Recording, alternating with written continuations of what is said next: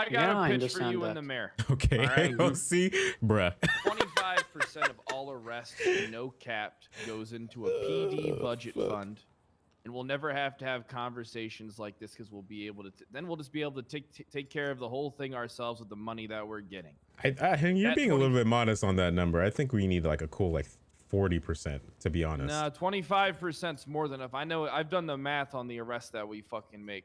The officers keep the 15, 25% goes to a PD fund. The rest of it goes to the state. You guys will barely notice a chunk of change gone, and we'll actually be able to take care of ourselves.